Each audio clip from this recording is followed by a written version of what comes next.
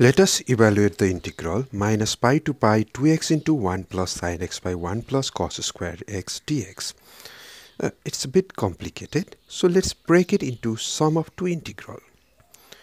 Minus pi to pi 2x divided by 1 plus cos square x dx plus integral minus pi to pi 2x into sin x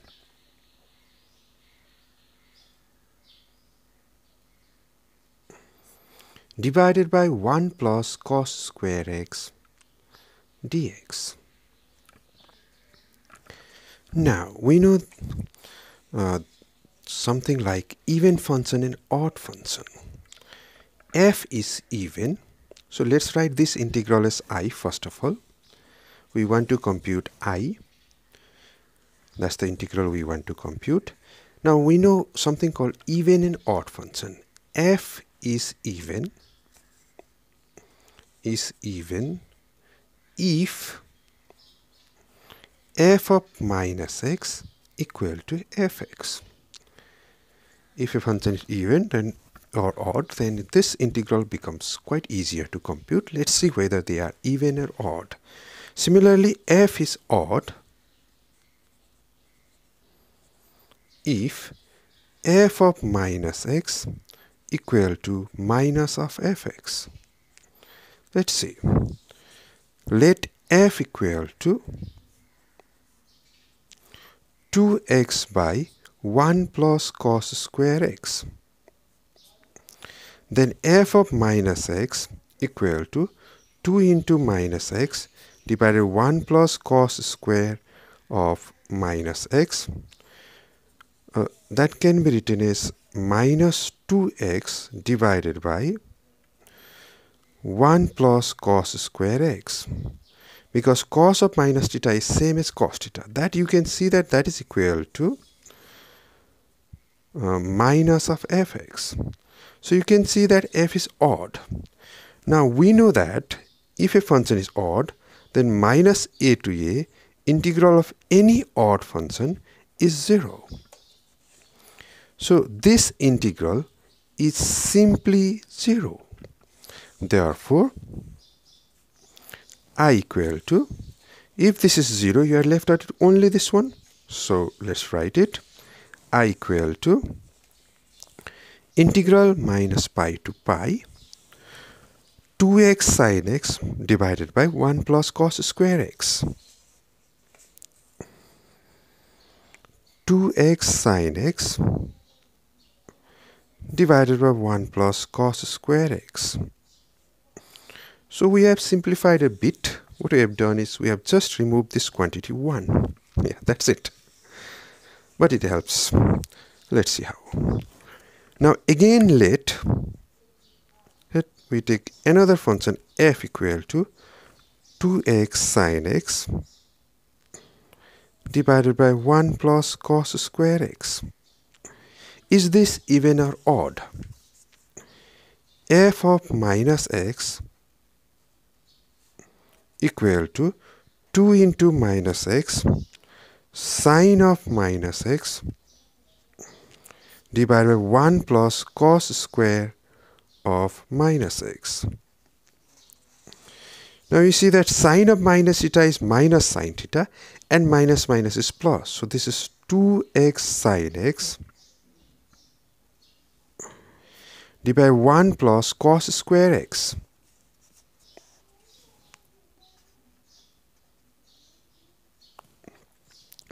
So we can see that, therefore, f of minus x is exactly equal to fx. Therefore, f is even. Now, what's the advantage of even function? In case of even, we know that minus a to a, even function dx equal to 2 times 0 to a, that even function dx. Let's do that here. This function, as we have seen just now, is even. So I equal to 2 times 0 to a, 0 to pi, a is pi here, 2x sine x divided by 1 plus cos square x. Next,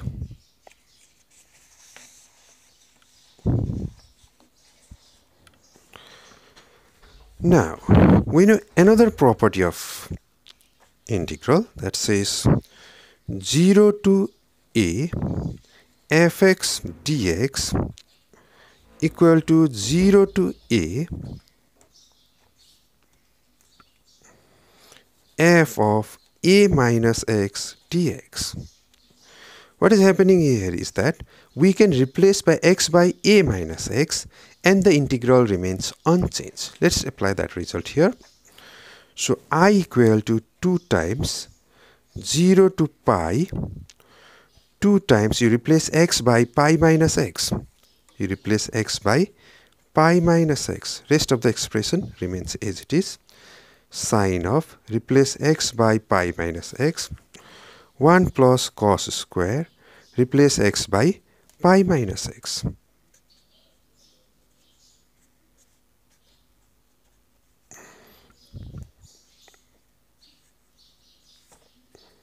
So that's equal to 2 times 0 to pi, 2 times pi minus x, sine 180 degree minus theta is sine theta,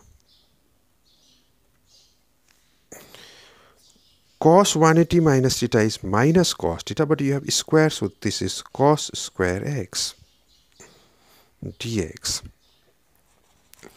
Now what will happen if we add these two? This one is I and this one is also I. So if we add those two, you get 2i equal to 2 remains common, 0 to pi remains common, let's say. Denominator remains same, 1 plus cos square x. What about numerator? 2x sine x plus 2 pi sine x minus x sine x. You see that, minus 2x sine x. You see that you can cancel 2x sine x. So 2i equal to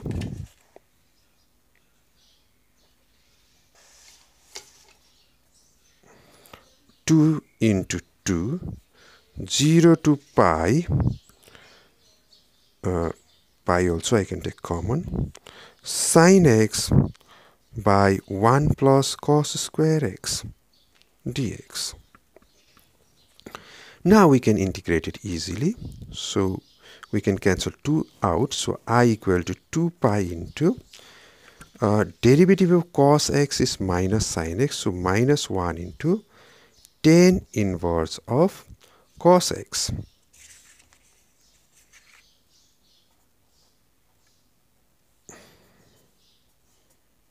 Zero to pi. Once again, derivative of cos x is minus sine x. So minus of d of cos x, and integral of 1 by u square du is tan inverse of u. So I equal to minus 2 pi tan inverse of cos of pi minus tan inverse of cos of 0.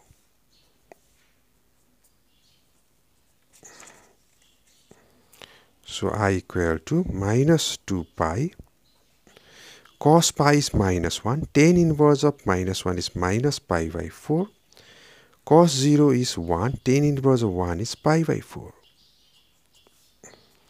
So I equal to minus 2 pi into, if you add it, minus pi by 2, and that gets cancelled, and you are left out with simply pi square.